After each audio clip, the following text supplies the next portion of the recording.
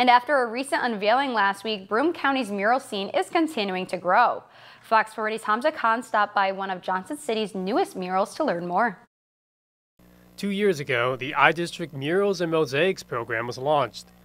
A collaboration between the Broome County Arts Council and the Broome County Planning Department, the project aims to create 28 murals across Binghamton, Johnson City, and Endicott. The project was slowed due to the pandemic, but things are now getting started in Johnson City.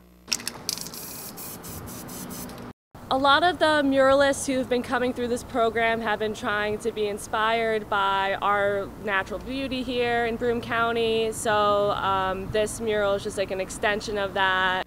Painted by Florida-based artist Stephen Teller, the mural will feature both an eastern bluebird and roses, representing New York State.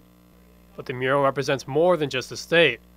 For Teller, who began the mural just yesterday, the art highlights the features of Broome County. We wanted to kind of represent the natural beauty of Binghamton, and it just goes to show, you know, these colors are like right here in these hillsides and stuff, so we wanted to reflect that back into the streets. Stevenson said at least 6 murals have been completed since the project's creation.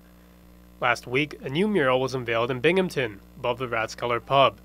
The community has already been responding.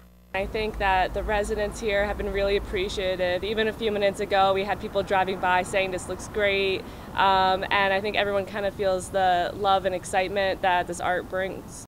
In Johnson City, I'm Hamza Khan, Fox 40 News.